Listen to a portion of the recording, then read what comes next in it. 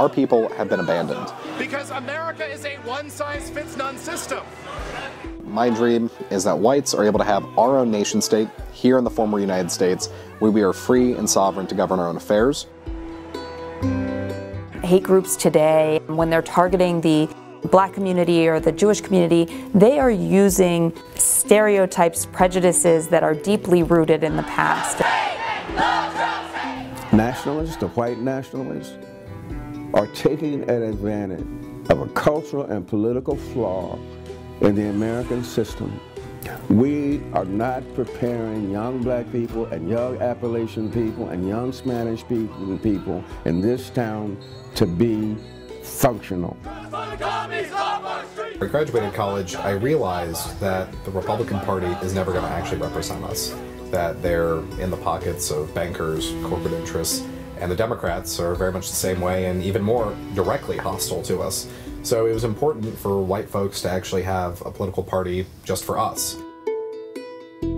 We are in some sense witnessing that in this Black Lives Matter movement, that this is a place that civil rights skipped, and we're only now beginning to see that. We can't deal with it today or tomorrow if we don't know about yesterday. I feel that Cincinnati, because it's a border city, that we've really never reconciled the Civil War here. Reconstruction didn't occur here, and so no one was forced to change their behaviors, whether it be in Kentucky or in Ohio, with regard to race.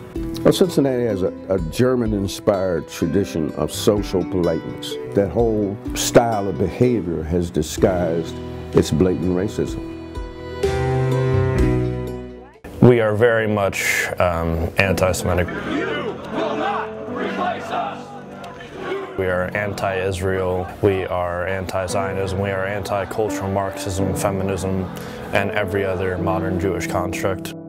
Anti-Semitism didn't begin with the Holocaust, it didn't begin with Nazism, it's been around for hundreds of years. What we're seeing in these movements is a lot of the language is actually just picking up and being repackaged, and it comes from that historical anti-Semitism.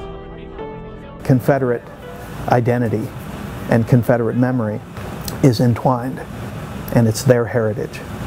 That their understanding of white supremacy is being jeopardized and threatened, and that those monuments are symbols of that. They made a very shrewd, I think, choice not to base themselves in the South, but rather to base themselves in the reddest part of America, and that's the middle, of which the Midwest is part. I'm concerned that in our region we have human resources being lost and wasted. We don't need opportunists to prey on a natural need. We're not trying to kick everybody out of America or something, and that's what a lot of people believe. Just want to be able to spread a message of helping white people, essentially.